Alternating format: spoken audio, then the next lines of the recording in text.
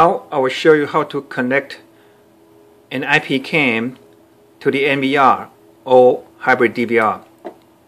First of all, let's go to the book here. It's configuration bottom. Click it and then go to camera and pick the camera setup. Now supposedly I want to go to, this is number 4 screen, which need to connect to the IP cam. So make sure it's IP cam here. And now we have to set, if you know the fixed IP of the IP cam, you can put it here directly. If not, you come here, go to the IP cam quick search.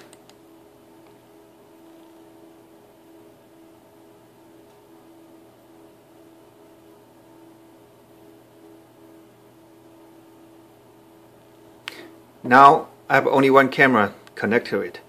Okay, this is 200. Okay, when I double click it, it would automatically fill up the screen here, the data field here. Okay, you connect IP cam to test it.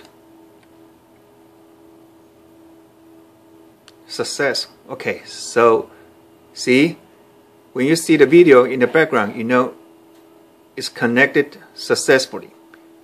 That's it. IP cam successfully. Now the only thing you have to do is save and then exit. Exit again. See, this is full screen, and you'll see here number 4, channel 4 is with the video of IP cam.